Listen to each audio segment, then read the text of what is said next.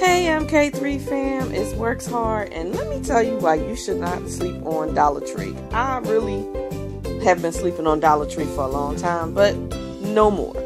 This is for my bonnet wearing sisters, brothers, whomever.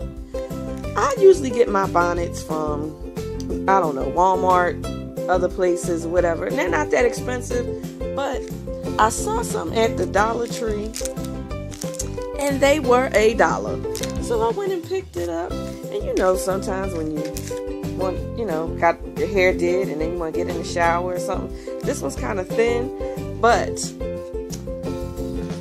look at this one. Isn't this the cutest? Look at those. I don't know if you can really make it out. Like, this was just $1. So I am not going to be getting my bonnets from anywhere else other than the Dollar Tree. So I just wanted y'all to see that. Sometimes I get them from like those little, I don't know what they call, variety stores or whatever, and they have a little bit of everything. They're, like I said, they're not that expensive, but they're more than $1. So Dollar Tree, I'm gonna be paying you more attention.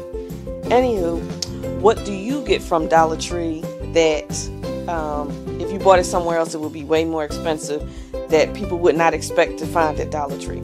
Leave that down in the comments below. And I got to go because I'm trying out my new bonnets. Bye!